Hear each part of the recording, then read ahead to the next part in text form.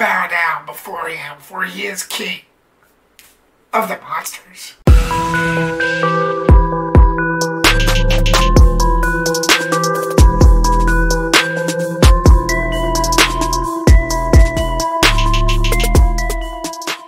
What's going on, everyone, and welcome back once again.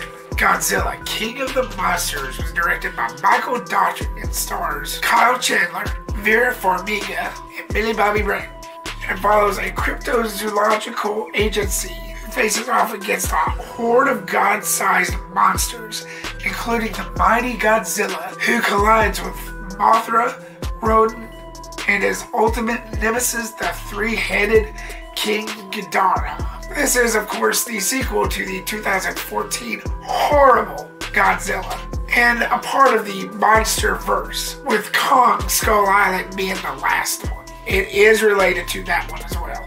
The special effects was phenomenal. I can't tell you how much joy I had with all the special effects and action sequences that this movie had to offer. It was tons of fun. A lot better than that Godzilla 2014 disaster. I did not like that film. It was so watered down. Every time an action sequence would happen in that, it would show the aftermath. Why do we watch these monster movies? To see the monsters clash. That's all I'm saying. This definitely made up for that.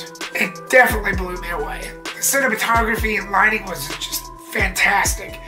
It was really rich in some areas, and it had that apocalyptic feel.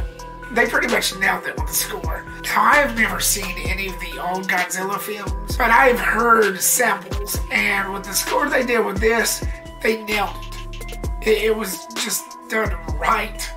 They made it bigger and lifelike. The story went in the right direction, I felt. The characters was pretty good. Kyle Chandler plays Dr. Mark Russell, a former employee of Monarch. He joins a rescue mission to save his family. I thought he did a pretty good job with that character. Vera Farmiga plays Dr. Emma Russell, the ex-wife to Mark.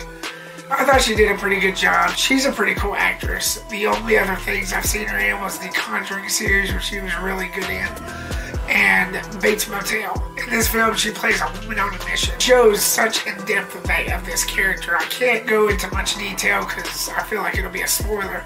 But yeah, she does a pretty good job. Millie plays the daughter, Madison Russell, who's also a Scientologist or a scientist, but she wants them to live a normal life, and she's one of those that's like kind of caught in the middle of all this, but she does have a big role to play later on during the end of the second act.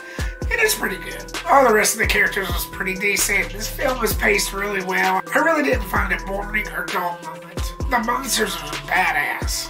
Mothra was just beautiful. Like I said, I've never seen any of the old Godzilla movies, and so this is the first time I'm seeing Mothra or Rodan or any of those others. And I gotta say, they did a really good job on that. This goes back to the special effects. In conclusion, I have no negatives. I am not ashamed to say that. I had a fun time in this film. My final thoughts? Go see it. Fun ride. Godzilla, King of the Monsters gets an A+.